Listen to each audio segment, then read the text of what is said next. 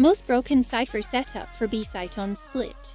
When the round begins, go to this edge from heaven and jump, use your camera.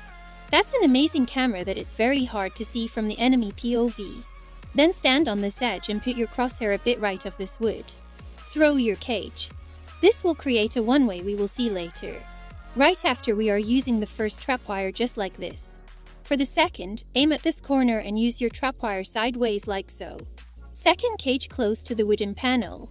Now you can scout with your camera, and whenever you spot an enemy, open the one-way cage.